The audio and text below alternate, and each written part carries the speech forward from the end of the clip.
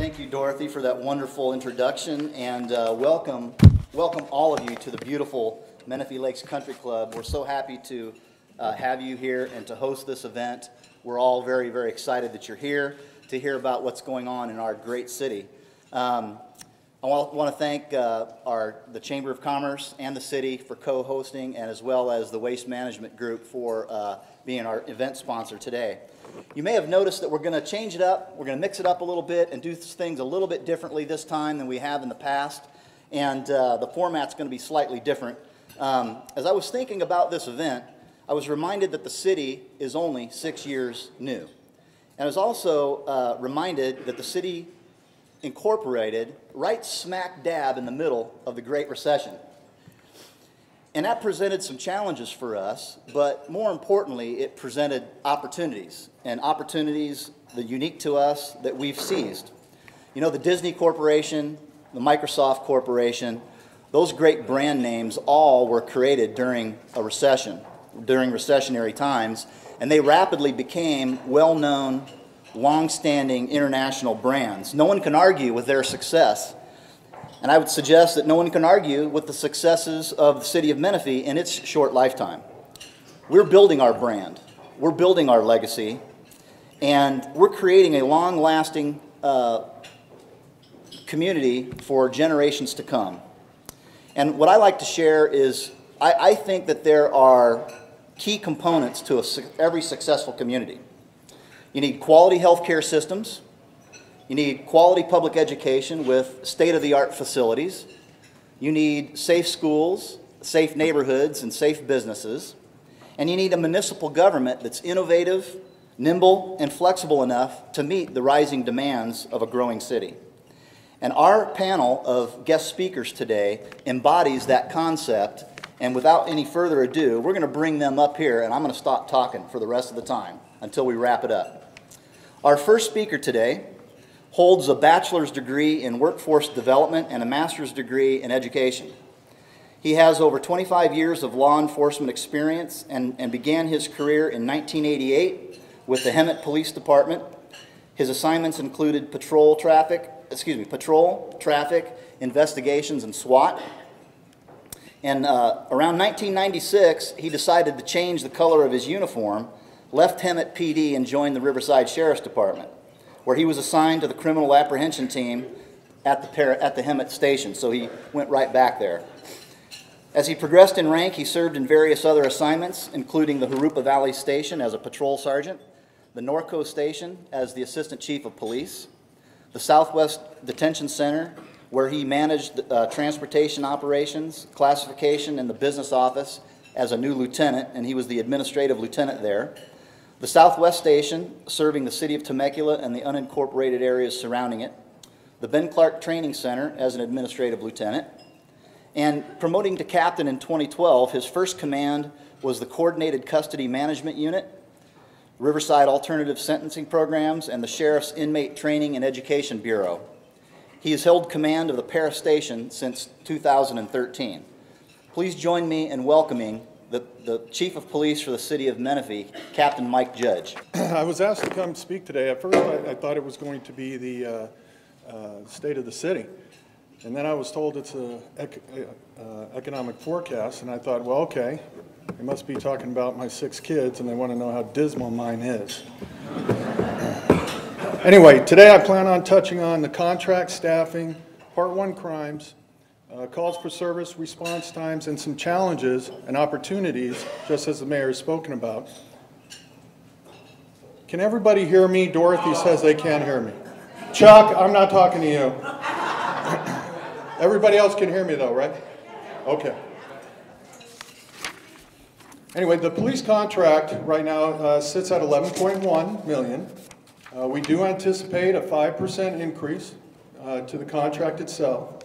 And what that gives you is basically 120 hours per day patrol, contract hours, plus some special teams. And I'd like to touch on those because those are the ones that you probably see the most within our city. We have 4 SET officers, 2 traffic officers, a task force officer, 2 motor officers, and 2 officers assigned to Quail Valley. And I'd like to just mention, October of 2014, we added that motor. Hopefully not too many in the room know him real well. However, we also added 2 new patrol deputies to our force. So as you can see, the council, the leaders of the community, very committed to public safety, and we're starting to bring on some people, which I'll go into some context later, that you'll start to see a decrease in response times and things of that nature. Now I'm going to talk about some baseline services that come with the contract. Things that already are present within the county and therefore do not get charged to the city of Menifee. Those things include aviation, the county canine program, forensic services, Special Enforcement Bureau, our SWAT team, hostage negotiation team, Special Investigations Bureau, and the hazardous device team, our bomb squad. You also get the dive team, but most important, you have indemnification. The County of Riverside is self-insured, so any liability that stems from police services, the city is held free and clear. It'll all come back onto the county.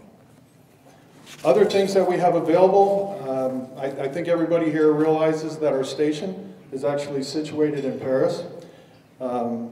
Within that, we are responsible for about 270 square miles and about 290,000 people. And we have forensics for the entire county assigned to us. So with that, we have a very large force. We have the Central Homicide Unit, Dispatch, Gang Task Force, personnel, Southwest Corridor Narcotics Task Force, and the Traffic Services Reconstruction. Now I want to touch on Part 1 crimes. I'm going to be honest with you, I'm not going to give you the number. I know everybody wants the number to see what the update is from last year. However, I have not been able to contact the mayor, the council, and the city manager to inform them. I actually just got these numbers at about 8 o'clock last night. I will tell you, it is expected that there will be a decrease from last year, so that is a good sign. With that said, I'd like everybody to remember, Part 1 crimes dropped pretty drastically last year. That is probably an anomaly. I got a big smile on my face just learning that the preliminary numbers for 2014 are going to come in with a decrease. But I'll tell you, I wasn't expecting it. And especially with a city that is growing so quickly as the city of Menifee is growing. Not just commercial, not just residential, the population itself is booming. And of course, with AB 109 and Prop 47 now, Prop 47 went into effect the day after the election in November. That has changed some of the way that we do business, and it will result in those individuals that would be booked into jail being right back out on the street again. So we do anticipate an uptick in those Part 1 crimes.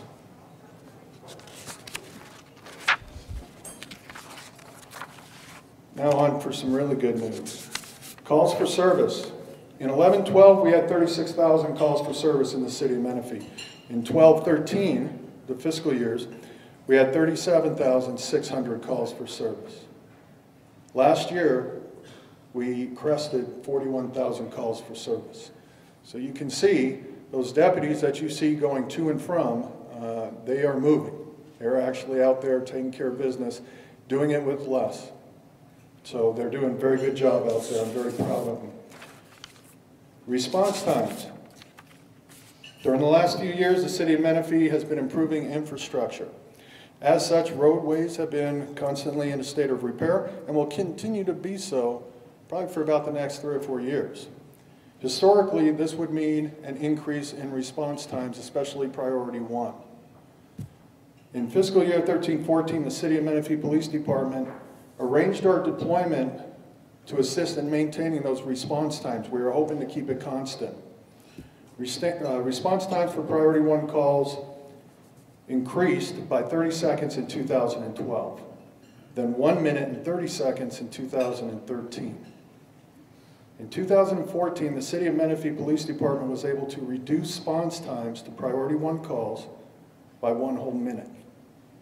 We've also been able to reduce all calls for service, priority 1, 2, 3, and 4, by a minute. I expected some clapping on that.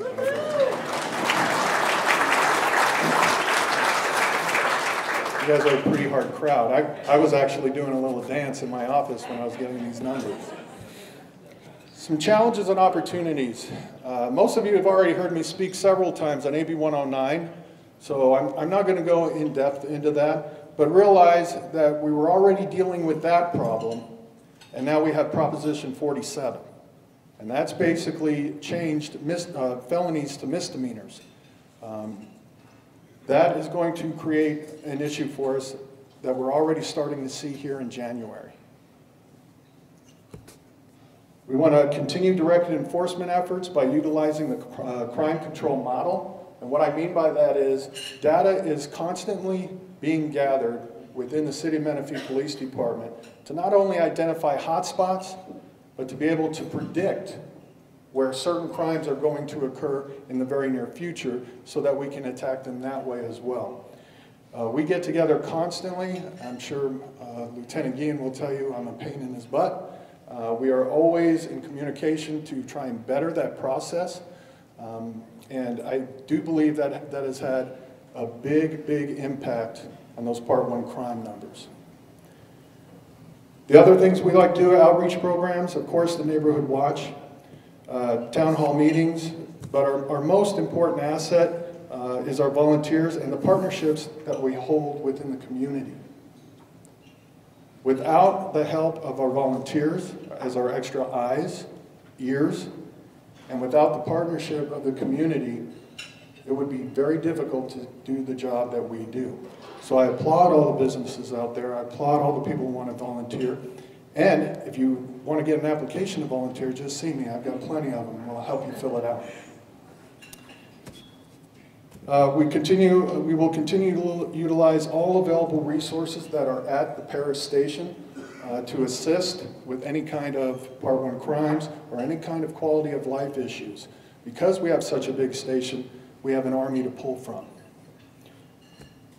We continue to focus on quality of life issues in the City of Menifee around commercial and residential areas, and we'll continue our partnership with city departments, contracted entities, and also our allied agencies. We'll continue to seek additional funding through grants. That could be the Office of Traffic Safety or off-road vehicles. Although we continue to be tenacious with seeking grant funding, I will be requesting additional patrol and traffic officers for the years to come. The city has been and continues to be very dedicated to increasing police services as well as public safety as a whole, and for that I am truly grateful. With that, I'm going to close, and if you have any questions, I've already informed the mayor they must be in written format, so please turn them in at the end. Thank you, sir. Captain, from a street level view, from a tactical standpoint, what do you see from your perspective? What do you see as Menifee's top law enforcement challenges from a street level perspective? Again, AB 109 and Prop 47, the laws are always changing on us, and we have to come up with new and outside the box ideas to make sure we are curtailing crime by getting rid of the people that are committing maybe less crimes and being returned to our own community, but keeping an eye on them to where we continue to follow up with probation and we continue to capture those individuals time and time again until they take off to state prison. As far as a need that the City of Menifee Police Department needs is manpower. The city of Menifee is a very young city, and I've never seen such a young city so dedicated to the public safety. They continue to add bodies year in and year out. So they are dedicated, they are tenacious to building that public safety. And that, of course, is going to help with your response times, with calls for service, and also with crime itself, Part 1 crime. Thank you. Thank you, Captain. And there's no doubt that this council will certainly give you and seek to give you those tools that you need. We're very appreciative. Our next speaker holds an MBA degree with an emphasis in health services management from the University of Dallas. He also has a BBA degree from the University of Texas, El Paso, and he also holds a CPA certification from the state of Arizona. With over 25 years of healthcare management experience, he's made a career out of turning non-performing hospitals around and into solid performers, and all the while improving healthcare to patients in the process. A former CFO, COO, and CEO in both private and nonprofit organizations, please welcome to the podium Mr. Greg Padilla, the Chief Administrator of Menifee Valley Medical Center. Thank you, Mayor. Thank you, everybody. I'm glad to be here and be able to present all the good things that are going on and what we're looking at for the future at Menifee Valley Medical Center. And I want to start off one of the progress that we've done in the hospital over the last 3 or 4 years and what we're doing to improve quality of health care for everybody here in the Menifee. One, we are now a 5-star hospital rated under health grades. And we got our 5-star rating under the treatment of failure, respiratory failure, pacemaker procedures, treatment of stroke, hip fracture treatment, and total knee replacements. We also are a Gold Seal accredited Joint Commission hospital, which is coming up again for survey this year. And then there's also an organization called CalNOC, which is a national organization that actually monitors and ensures our nursing care and our nurses' standards are up to par. And we did get recognized for performance of excellence, for catheter-associated urinary tract infections, for critical care, central line-associated bloodstream infections for the total facility. So we're very proud of that, to bring that to Menifee and continue to improve the quality of healthcare. When we look at 2015, we look at our strategic initiatives and we look at what can we do to continue to build and bring the right services for the facility at Menifee. Well, one, Menifee Valley Medical Center over the years has never had a medical office building. So we've got to correct that because we've got to continue to recruit doctors to the area. And so we're actually right now converting some space right now, what used to be called the Ed Center, into medical office space to bring some doctors, and we've got some doctors to lease that space. We also are looking at some administrative space to recruit, to actually convert it to medical office space, and as well to bring some doctors. New services, endoscopic ultrasound. It's a new service to the area. It's a new service to Temecula Valley. It's used for cancer treatment, and it's also for liver disease. It's a different procedure. Endoscopy, it is a colonoscopy. Typically, it's exploratory. With endoscopic ultrasound, basically, you can do biopsies, and you can go in there and do a biopsy and see if, go deeper into the cavity of the body and see if there's any problems with liver or cancer. We're actually going to build out the 4th floor this year. The 4th floor has been, over the years, the hospital was built and opened up in 1989, and the 4th floor was actually been in a shell space. This year, we're actually going to, by the end of this year, we will have an acute rehab unit, an inpatient acute rehab unit with 23 beds.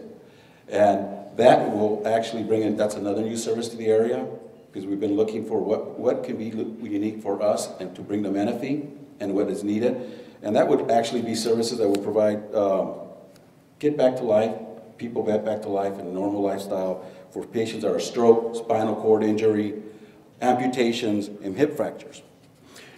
ER, the emergency room, as you know, everywhere, and especially right now with the flu epidemic, you know that the ERs are over-inundated.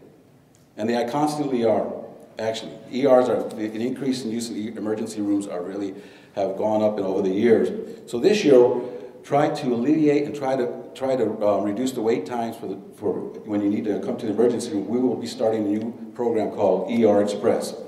You will be able to go on the computer and actually look for when there's slow times and actually make an appointment to come to the hospital, and you won't have to be caught into the waiting of all of the other patients. Orthopedics is our biggest surgical line. when you talk about surgery, we'll be pursuing a center of excellence in orthopedics. And then another area that's really taken off a lot in California as well as in the United States is behavioral health. 5150 psych patients and all that. And the state and every hospital really is having a difficult time for doing that, handling that. So we're going to be looking at an initiative and see what we're going to do outpatient-wise and inpatient-wise to try to alleviate that for the area. Another area that really affects is affordable health, the Affordable Care Act, otherwise known, for most everybody, is the Obamacare. Well, let me give you an update of what's going on with Obamacare, or the Affordable ACA. Well, here in California, in Riverside and San Bernardino, IEHP, which is the Inland Health Empire Plan, over the year, since it started, since inception, has enrolled 1 million new patients or enrollees. 1 million. It's grown. The big thing now, dual enrollees. Dual enrollees are patients, or patients that actually have both Medicare and Medi-Cal. That's a big one, because that would actually funnel people into whether they can go into IEHP or Molina, and then they don't actually qualify for covered California. But the big thing going on this year is the health exchange. When the Obamacare, the Affordable Care Act came out, the health exchange was actually the medium that was going to be the control in every state or within the United States of how you divide it and how you set up your health plans. Well, the health exchange is continuing to develop in California, and we predict by February that 1 million is going to go up to 1.7 million participants. So it continues to grow. Federal subsidies is going to be a real big question this year, whether the company is going to be able to federally subsidize for the low income, the indigent, and help subsidize the states to pay for that health care. You're going to see insurance companies actually go away from individual policies. Then they're going to be more focused on small group policies, which is going to be small business policies, employees, business with 50 or less employees. What are the ACA, the Affordable Care Act challenges? Well, when it came out, I think there was a lot of misconceptions of what affordable care was actually rolling out. And one of the big misconceptions was the high deductibles. We had 1 million people enroll, but the high deductibles are so high on the insurance plans that are offered there, in that they either turn into bad debt or go unpaid. The other thing that Affordable Care Act did not catch is that did not catch the Medi-Cal, the doctors that are not participating in Medi-Cal. The Affordable Care Act really relies heavily on people, on physicians who accept Medi-Cal. You're going to see managed care, more managed care, bundle payments, more things, ACO, which is hospitals and organizations that are going to bundle and bring together a system and contract a system, total health care for the families and total health care for the patients. And then we're going to continue to see what we call pay for performance, which is under quality and service. And pay for performance is it's just what the federal government has done is that the pay for performance funds are actually the existing funds, but they became, the plan is they'll divvy up that money separately, differently, which is core measures, which is on outcomes and quality of the care that you provide to the patient. Then hospital-acquired conditions, which is pressure ulcers, MRSA, MRSA, and then patient safety. And then doctors and hospitals are going to have to perform well on that. And then, of course, so for you that might know about HCAHPS is how we monitor every quarter. The federal government monitors the service that we provide to the patients. And then we're going to continue to see an increase in our volumes, emergency room volumes. One thing that we didn't see, or the government didn't see with the Accountable Care Act, was the individuals that finally got health insurance and were enrolled in health insurance typically use the ER for their services. Well, under an insurance plan, you can get a primary care provider, but that has taken a slow learning experience, and you still see people coming to the emergency room. Going on, what are the concerns today? Well, in the Supreme Court, Supreme Court is going to be making a decision on how to handle subsidies, whether it's legal for the government to provide subsidies for indigent care. And then we're looking at is it constitutional for the federal government to require employee mandates, employers to provide health insurance. And then the last item that's going to be a big topic is the president's position on immigration. His position on immigration right now, it's predicted that 1.5 more individuals will be eligible for health insurance in California. So, big challenge this year. The other area that very concerning, and one thing everybody needs to know, is the flu. The flu is bad this year. It's a tough flu. If you look at the map, every state, almost every state up there has been affected by the flu. There was a flu shot. What happened with the flu shot this year is that one strand was not included in the flu shot that came up this year, and it's the Texas flu. So the Texas flu was not in the strand, so what you're seeing right now is the strand of the Texas flu that's affecting a lot of people, and it's all over the United States, and it's very big this time. It's causing a lot of wall times in California with the ambulance, and a lot of people coming to the emergency room. The big thing, what can you do for the flu? Well, get vaccinated, even though they don't have the flu strand for Texas, it's still the best protection. And there's some people that should not get the flu vaccine, and you just got to be aware of that. If you have allergies that can cause serious injury to yourself, make sure that, talk to your doctor and make sure you don't have that. And then, of course, the risk of there's always going to be risk for the flu vaccine. So don't be alarmed. Sometimes it causes fatigue, sometimes it causes you to be weak, but those are short-lived. But the flu vaccine is your best protection. And if you have a serious reaction, and if you have any questions, definitely 911, or you can always call our hospital. You can talk to our infectious disease department. Our director would be definitely able to answer any questions and help you out, and that's what we're willing to do. And then if you want to learn more about the flu, the epidemic, and what's going on, and any questions about it, talk to your primary care doctor. He should be able to answer anything that you need. And then health department, and then of course the Centers of Disease and Control. Those are the numbers, those are your main contacts. But you can always call the hospital. We have a department that deals just with that.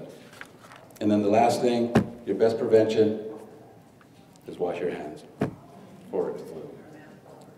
Just wash your hands. Thank you very much, everybody.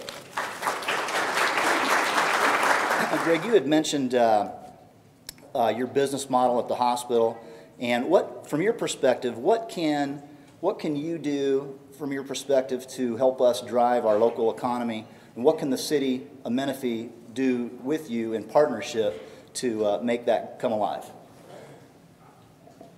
Well, typically at every community, your hospital is one of your anchors. We want to be that anchor to bring and drive new business to the community. And what we can do, we're definitely going to continue to do, is support the city in any which way we can, financially, tax-wise, plus bring in the doctors and the services that we need. And we want to be very, very sensitive to what is needed for the city, and we want to work with the city, Dr. Scott Mann, in what the city needs. If there's anything the city feels that they need as a service to come to Menifee that would help actually bring and attract industry, people to the community, we definitely want to talk to you, and we want to go on and work with the city to provide that for you. Thank you very much. Thank you, Greg. And we still need to get that helicopter pad built for your hospital, don't we? Where's the community development director? He's not here. Could you pass that message along, Jeff? Thank you very much, Greg, again, and well done to you, and thanks for everything that you're doing for the community. Our next speaker I've known for a while, a good friend of many of us in the room. He has over 38 years in public education, and during that time he has been a classroom teacher, he's been an assistant principal, and he's been a principal. He received his bachelor's degree and teaching credential from UCLA, and his master's and doctorate degrees were conferred upon him by the University of La Verne. He has served on the Central County United Way Board of Directors since 2000, and previously served on the Board of Directors of the Menifee Valley Chamber of Commerce. He currently serves on the board of the Menifee Valley Boys and Girls Club and is a member of Menifee Rotary International. He's very involved in this community, and it gives this proud USC Trojan great pleasure to introduce a devout UCLA Bruin fan. Please welcome Dr. Jonathan Greenberg, our superintendent of the Paris Union High School District. Anyway, ladies and gentlemen, it's my pleasure. I thank the mayor, honorable city council members, and those assembled here. Menifee is a great city, and the school district is very proud to be a partner with almost everything that you do here. I know my comrades in arms, Dr. Steve Kennedy, the superintendent of Menifee Union School District, and Dr. Julie Vitale, the superintendent of Romaland School District, there at a superintendent's conference today up in Monterey. So Monterey, Menifee, I chose Menifee. Obviously, the two of them are way smarter than me. They're up in Monterey. But obviously, some of the things I talk about really are K-12 issues facing the community. But what I'm going to tell you in a couple of minutes is a little bit about an exciting new high school coming to Menifee on the east side. And I'm hoping someday it'll be in the sphere of influence of the city and maybe a part of the city. But before I do that, I want to kind of dovetail a little bit. Captain Judge and the Sheriff's Department are great partners of all three school districts. And you probably all have read, it seems that 21 Jump Street just does not want to go away.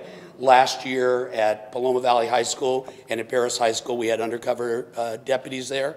The captain didn't even know about it. The sheriff knew about it, lieutenant in Riverside, and two of us in the school district. Our principals didn't even know about it. And as you know, 25 students were arrested, 12 from Paloma Valley and 13 from Paris High School, and they all pled guilty. And most importantly, we're hoping that they've turned their lives around. And more important than that, we're hoping it made a small dent in the drug activity that goes on in high schools, which goes on in America. I will tell you, we are the only school district in Riverside County who will participate or is participating in that program. Because some communities, in my opinion, don't realize that if you can attack the problem at an early age, and we teach responsible decision-making from kindergarten all the way through high school, and yet kids still sell drugs at school. And so doing a program like this, for some reason, it's controversial everywhere but in Menifee and Paris. And I'm proud to say that when I get asked the question, we currently have undercover deputies at Heritage or at Paloma. The answer is I can't confirm or deny that. And we're going to continue to do whatever we have to do to make our schools safe. My granddaughter's going to be attending Paloma Valley High School next year, and she's a straight A student at Menifee Valley Middle School, having a great experience there. I don't think that she's going to buy or sell drugs, but I don't want her to have to go in the restroom at Paloma Valley High School and witness that nefarious activity. And I can tell you what, the kids have taken notice of it. Recently, we had the dogs out. We bring the dogs out every once in a while, the drug-sniffing dogs out to our schools just to sniff around kids and around their backpacks and around cars. And we had it all clear at Heritage High School. All clear. The dogs didn't find one sniff. Now, I'm not foolish enough to believe that maybe there weren't some drugs hidden, but the good news is that, again, maybe, just maybe, they're going to push that off, and let's hope, Captain Judge, they're not doing it in the community as well. But I want to thank the community because I've received a lot of angry emails from around the country, but not one of them from Menifee. And I thank you for the support because, again, it's not the only tool we use. It's certainly an effective tool. And I have to tell you, the two deputies that I met are heroes. They put their lives on the line because when you go undercover, you get caught being an undercover deputy, the penalty from the drug dealers is usually one that puts you into a permanent state known as death. And so I'm really proud of those deputies, and I, again, thank the community for supporting us. Something else I want to mention, I wasn't here last year, is to tell you that our high school students at Paloma and at Heritage in Menifee are still the only students throughout the state, all of them, every single one, special ed kids all the way up to the kids going to college, each one has a Chromebook. It is a right, a responsibility for a school district to teach kids to use the kinds of things they're going to use in the military, the kinds of things they're going to use on the job, and the kinds of tools they're going to use going to college. So every single one of our kids has a Chromebook, and their teachers are teaching using it. So that means you can have a student submit an essay, I saw it today at Heritage High School, to his teacher, and the teacher was in the back of the classroom writing comments on the side of his paper that she was seeing virtually and sending it back to him. We have students turning in work at 2 and 3 in the morning. Sorry to the parents that they're doing that, but it's being graded. So I'm really proud of the fact that we're not only using the tools that are available to us, but instead of spending money on papers and pencils and textbooks, we're going to spend more money on technology and make sure our teachers are using it to improve instruction in the classroom. Really very proud of the fact that Heritage today is working on FAFSA. That's the forms that students fill out to get college aid, student aid. Our goal is to have 70% of the kids at Heritage filling out that form, because those forms that they turn in can contribute to lower education costs by giving them free money as well as low interest loans so they can go to whatever college or trade school that they're going to attend. And speaking of Heritage, in about 3:30 today, we are going to unveil the new STEM building, Science, Technology, Engineering, and Mathematics building at Heritage. You'll be able to see 3D copiers, 3D copiers that the kids are using. You'll get to see the robotics. Kids today, and I know there's a lot of controversy over these new tests that we're going to be giving this spring. I'm going to tell you, statewide, nationwide, the scores are going to go down. But the good news is they're going to come back up. Because what we're doing is, instead of teaching kids to memorize things, we're making kids learn how to teach themselves to make things, to invent things, to write things, because that's where America's jobs are in the future. You know, we've done a great job in public education preparing kids for the 20th century. But last time I checked, it's 2015. And we really need to do a better job, and hopefully in the high school district, we think we're on the cutting edge of making sure that our students are not only graduating graduating high school and going to college, but having the opportunity to go to the world of work and get a really good job, maybe even at the hospital, or maybe even the sheriff's department. Now, you might recall a couple of years ago, at a historic vote, this community supported our bond measure, Measure T. Approximately $76 million of that bond is going to be spent here in Menifee, first and foremost, to build a new high school. The new high school is going to be on Scott Road, actually north of Scott Road, about a half-mile north and the eastern border of the school would be Leon Road. And that's where a brand new comprehensive high school is going to be built. And normally I would tell you that high school is going to be ready to go in 2 years. Little problem. Governor Brown, who has done a really nice job improving and increasing our funding for regular education programs, doesn't have a state construction bond measure, meaning school districts have depended 50-50. We put up 50%, the state puts up 50%. Problem is, the state doesn't have their 50%. We believe there's going to be a bond measure in 2016. School districts and construction people, realtors throughout California are going to put a bond measure on to build and to modernize California's schools. And the good news for Menifee, we're showing student growth. We're going to be at the top of that list to build that brand new high school. And for those of you who can see it, after you get past my name, that's what the high school is going to look like. Now, I have to tell you, this design was done by Baker Nowicki Architects. They're the ones that did Murrieta Mesa High School. When you drive down the 15, just south of Cal Oaks Road, take a look at that. This is going to be the nicest high school in California, certainly in Riverside County. And so if you are looking at it this way, this would be Leon, and Scott would be over here. So this is what the new high school is going to look like. Let me give you some specifics about it. 268,619 square feet. We're going to have about 2,500 students, 92 teaching stations. We're going to have parking for 500 students. And Gina, if you can go back, I want to show them something. The student parking is on the top of the screen, and the parent parking is over here. We realize that when parents come to school, they don't want to have to park in the student parking lot and find their way. So we're really trying to mitigate traffic issues by making sure there's multiple ways into the school.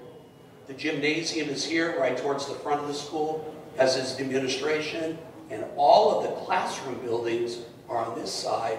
And by the way, there's a 23-foot drop from this end of the property to this end. So what we decided for the neighbors, so they don't have the lights in their homes, we're putting the field, the football field over here on the downslope, and over here also the play fields are lower so that when it rains, the water goes down there. When we have lights in games, the homes that are predicted to be over in that area won't see the lights because the lights will be down lower and further away from the homes. So we really tried to develop that part. Here's some conceptual drawings. Those aren't real cars. You might expect. That's the front of school right off of Leon. Now I hope you can see the modern technology that we're taking advantage of, covered hallways. When Paloma was built years and years ago, no shade. So we had to spend $2.5 million to put in a shade structure at Paloma. So I don't think the weather's going to get any cooler and that we're going to have more rain, but we're certainly going to have a lot of sunshine. So we take advantage of a lot of areas on campus for that. So that's the area, that's kind of in the center of the campus. And then if you take a look, this is the gymnasium here looking out onto the football field. And you can see up here there's some glass for those students who are working the weights and doing all kinds of exercises. They get to look out on the athletic field. And as you can see, you're looking up towards the campus, towards the classroom area of the school from the football area, a football stadium and track stadium. Here's another look. This is the library, I believe, on the left. We don't call it, actually the student union building on the left and the theater on the right and administration. So this is looking north, just as you would come up from the football area. Next picture. Again, another representation of that same area. By the way, that's a classroom building over here. Lots of areas for collaboration. The new classrooms of the 21st century are not just classrooms with 36 desks and a teacher. Lots of rooms for students to do projects out in the middle area and for teachers and students to collaborate. There's also a professional center right out here. This is where we used to call the teacher's lounge or the teacher's area workroom. It's right down there. Go ahead, Gina. And this is the lunch area, quad instructional area you can see on campus. And that's the student union building, and above it is the library. Inside the library, this is a collaboration room where students, and again, with the technology being wireless, they don't need to be hanging out in a classroom. They can take their technology with them and go to areas where they can collaborate and work together. Kind of looks like a modern workplace. This is that area I told you, the teacher's workroom area. And if they like it or not, they get to look out on campus at lunchtime. Some of them will choose to look the other way. So what's my best guess on when we're going to be able to do this? We believe it's going to pass in either April or June of 2016. We believe we can start construction of the school in 2017 and hopefully open it in 2019. That would be our goal. Right now, just so you know, we're not sitting on it. These plans have to go to the state architect in Sacramento. They have to be approved. So we're going to finalize them this year so we can be in line. Because again, you won't get any money if you're not in line, and we want to get to the top of the list. I would also tell you, Gina, if you can go back to the original picture. Let's see it. Yeah, let's see if you're. Gina's so good. By the way, Gina is a UCLA person as well, so I appreciate your. Mayor didn't know that. Oh, sorry. Okay, this area that's blank, it's almost a rectangular area in the upper right-hand corner. We believe Valley-wide is going to put a park in there. And always the question is, well, could you put a pool in there? Well, we could, but for those of you who've been waiting for a pool at Paloma Valley High School forever, the superintendent is not willing to commit to put in a pool there until we have plans maybe with the city on the other side of the viaduct there over at Paloma Valley putting in a pool. But obviously, you know, we do have the pool up here, the new between Paris and Menifee, and because of the competition between Paris and Menifee, notice that that facility is like right between Paris and Menifee. But we actually have a water polo team from Paloma Valley and from Heritage and swim teams at both schools, and we're transporting them up to that facility for its use. So not sure about a pool here, but I'm told by the Paloma Valley people if I put a pool up there, there's going to be war in Menifee, and I don't want that. I might have to call the captain for some protection. Anyway, I will be available after for any questions you might have. Again, we appreciate your support of our public schools, K-12 in Menifee. Thank you very much. Thank you, Dr. Greenberg. You know, I have a couple questions. There's one way that we could fund school construction and roads and infrastructure construction, which would be for the governor to kill the bullet train and redirect all that money into constructing our roads and our schools. We don't need another bond. But if that doesn't happen, then I guess we'll have to look at approving that bond in 2016 so that we can give our students the state-of-the-art facilities that they deserve. Dr. Greenberg, just two questions for you. I'll ask them both, and then you can respond if you would, please. With the construction, in our county, we seem to have a shortage of substitute teachers, and we also have, we're pumping out credentialed teachers a little bit slower than we used to. The first question is, how would you intend to staff that new campus, would be the first question. And then what is your best estimate for the creation of the Menifee Unified School District? When do you think the unification is going to occur? Well, I think the unification question is Menifee Union is starting its own process looking at unification. But unification has been discussed all the way back into the 1980s. The high school district was created in 1889, I believe. And Menifee was a small little hamlet, and they were fortunate that Paris had a high school and that they sent a bus down here to pick up kids. But clearly, the districts have, since I've been here, working with Dr. Calloway when she was superintendent, the districts have collaborated on unification. Unification isn't a question of if, it's a question of when. Right now, if Menifee were to unify July 1 of 2015, there would be 4,200 students at Paloma Valley High School. I was told it was horribly overcrowded at 3,200. 4,200 would mean triple session. And again, our district does not believe that's in the best interests of the Menifee students. So, because as you know, Heritage is in the city of Menifee, but it's not in the Menifee School District. It's in the Romoland School District. So in unification, Heritage stays in the Paris Union High School District. So because Menifee is growing, and there's no question, the education in Menifee is superior. Menifee could easily run 2 high schools, and what we're hoping is with the completion of that new high school, you'd have Paloma on the west, you'd have the new high school on the east. That way you don't have people crossing over the 215 at the Holland Road. Oh, that hasn't been built yet. The Holland over. Still waiting for that, huh, Mary? That you would have a high school, a comprehensive high school on each side of the freeway, and clearly we think that would be the best time. But clear unification is an issue for the Menifee Union School District, but we've been collaborating with them since the beginning, and throughout the state you see this where high school districts fight the elementary district over unification. We believe that's a waste of taxpayer money. Menifee's certainly large enough and way smart enough to be able to run a K-12 district on their own. So our job would be to make that happen, and we believe, again, the timing would be perfect with the completion of that new high school. And staffing of the new high school. Staffing of the new high school. We have no problems. I can't talk about the Romoland or Menifee Union situation, but high school district, we've been having 50, 60 candidates for jobs, even while the teaching credential population is going down. Special education's a little difficult. Sometimes American Sign Language or certain classes that we teach are difficult to find qualified candidates. But frankly, we haven't had a problem, and I think it's your community. I think when you graduate from Cal State San Bernardino or Cal State LA, San Diego State, USC or UCLA, you don't want to live there and work here. You want to live here.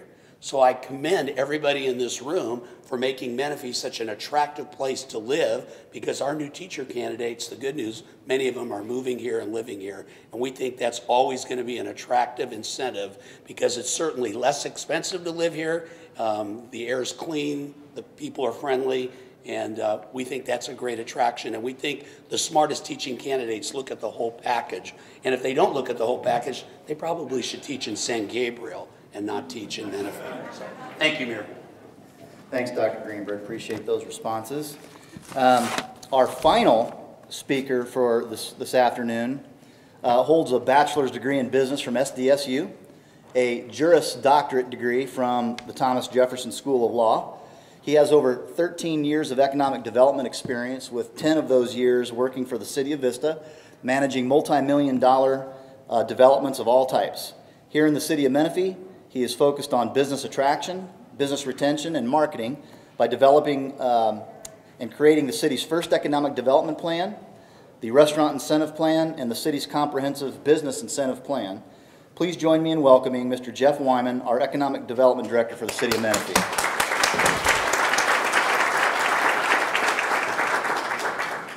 Thank you, Mayor.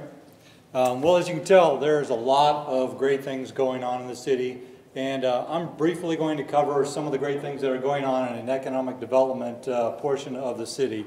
So to start with, I'm just going to briefly cover some of the background facts within the city of Menifee. We were incorporated in 2008. We have approximately 46 square miles, and currently we're at 84,000 plus residents. We are the second fastest growing city in Riverside County, and currently our average age is around 37. The median household income is above $67,000. And one of the best features of the city of Menifee is its location. We are center stage. We are in the center of southwest Riverside County. And what that gives us is better access to the population in the southwest Riverside area.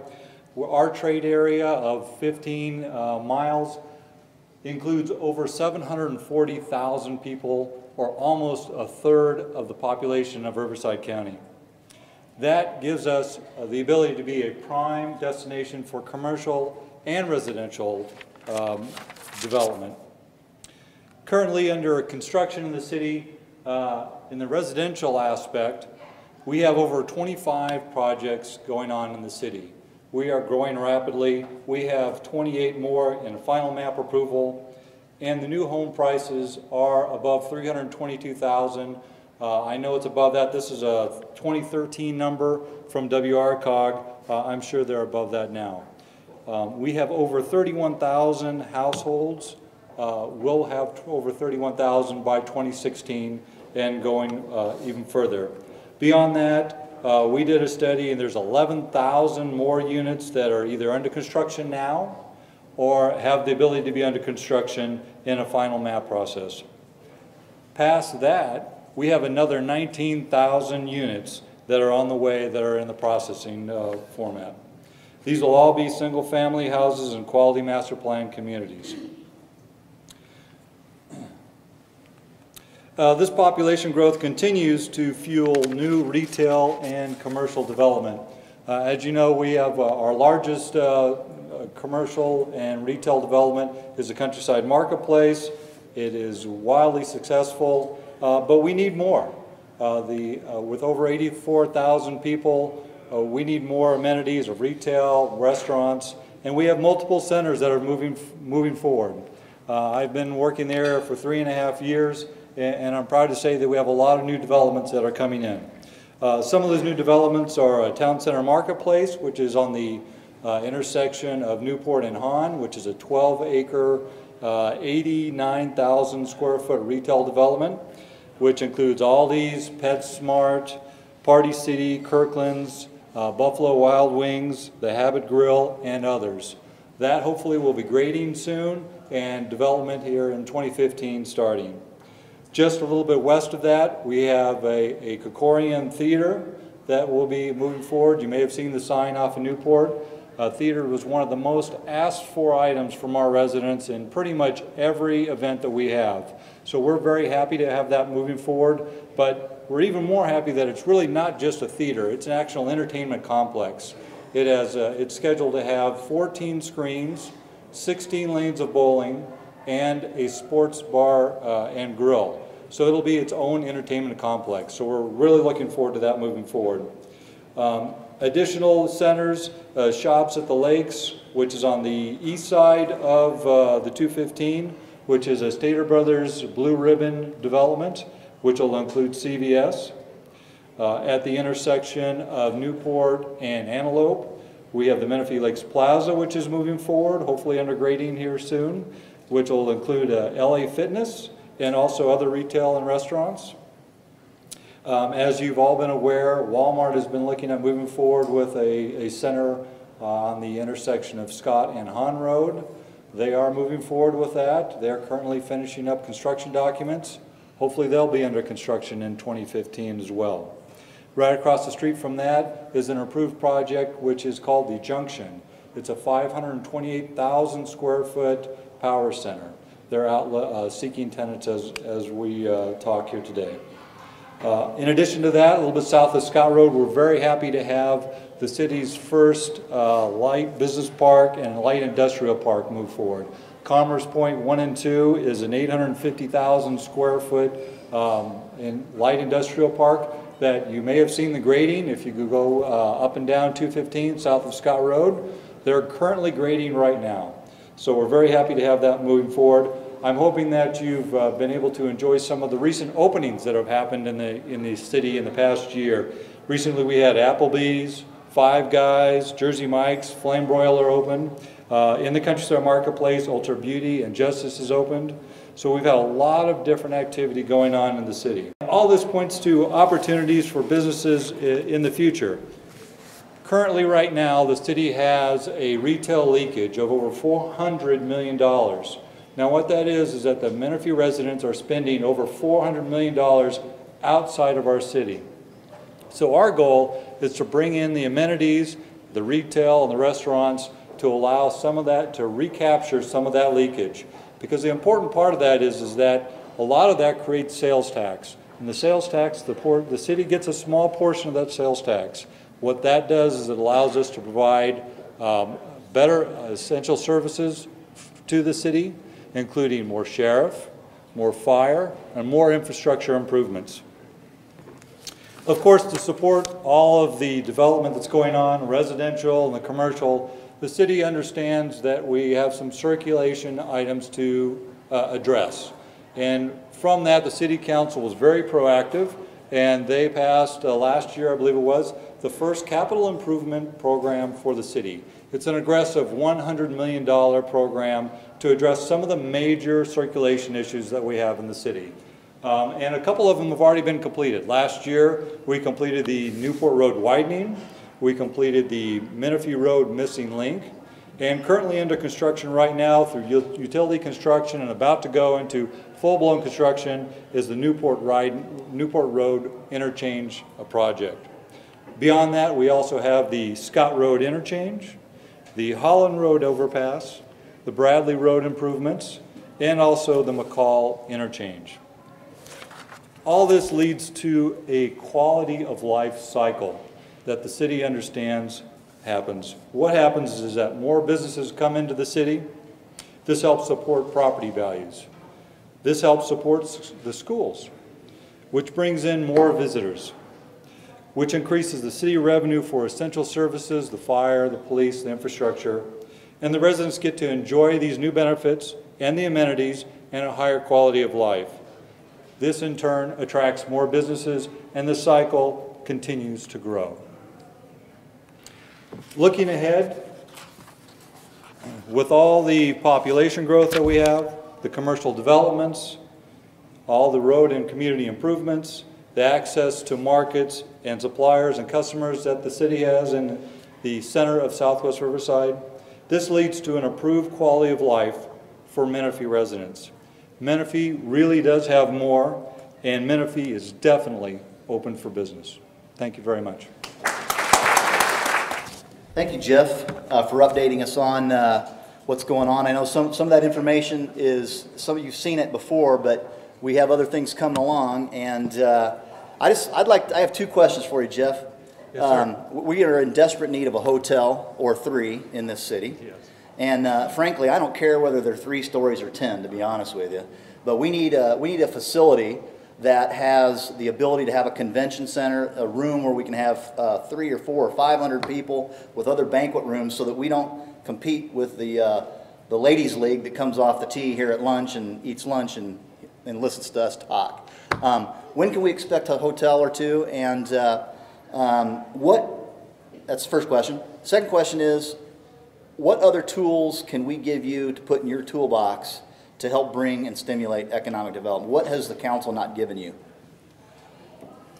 Well, first on the hotel, we have been talking, the city has been talking with multiple hotel developers over the last year. I've been in multiple meetings with at least 4 or 5 different developers. It's something that we have been trying to attract, and we've been getting some great interest within the development community. In fact, I just had a meeting this past week with a hotel developer. So it's coming. We're working to attract it. We're working to include in it some type of meeting convention center ability, because it's something that's definitely needed within the city. So hopefully within the next short time period, we'll be able to find a deal that will actually work and move forward, at least for one. And whether it's 3 or 4 stories, I'm not sure either, but we have a definite need that we're going after. As far as what the city can do to help, the city council has been wonderful in helping with economic development incentives. We have our business incentive program, which the council passed last year. It's a great tool for me. Moving forward, I think there's going to be some definite opportunities for economic development. The state just passed an enhanced infrastructure financing district legislation, so we'll certainly be looking at that. But most importantly, what we really need is, and the council's already been great, continued support from not only council, but from the residents. We want to hear what you need. What you need is what I'm going after. So that's a great help. Thank you, Jeff, very much for that. And I would agree that Menifee's definitely on the move, continues to move, and Menifee's definitely open for business. And when you take a look at our panel of guest speakers today, it truly is. You got safe schools, safe neighborhoods, and safe businesses. You have quality healthcare system delivery. You have quality public education with state-of-the-art facilities. And you got a creative and flexible and nimble economic development team at City Hall. All of that spells success for the city. There's so much opportunity for businesses in here and the ones that are not in the room. And all we need to do is keep getting the word out, and we ask for your help on that. And so how about another final round of applause for our guest speakers?